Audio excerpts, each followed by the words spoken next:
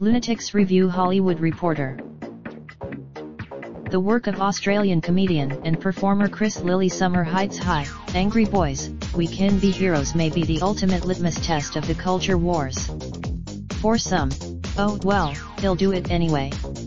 I've always been since Lilly has often excelled at transforming into his female characters, posh high school princess Jamie King from Summer Heights High or lovable juvie officer Gran from Angry Boys. It's no surprise that his three most nuanced characters here are all vulnerable women at transitional points in their lives. Bubbly dork Becky, a crafts-loving 7'3" college freshman with lymphedema who just wants to be loved and accepted in her new surroundings.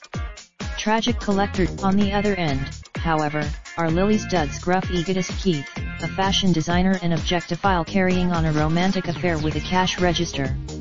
Overgrown frat, lacking narrative thrust, a clear conceit or a common through line between each of these characters, Lunatics framing thus becomes, what if misfits existed? The genre, with 10 episodes at an interminable 40 minutes each, there's just too much material here to slog through. I Wasn't Even, starring Chris Lilly, Judy Young, Bianca Daniels, Joe Murray, Chloe Stout, Lena Aurora, Amanda Murphy. Executive producers Chris Lilly and Laura Waters.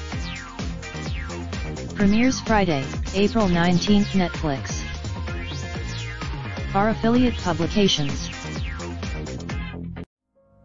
Raindrop, drop top, top smoking, no cooking the hot pot. Fucking on your bitch, yeah, that. Looking up, open the park, pot.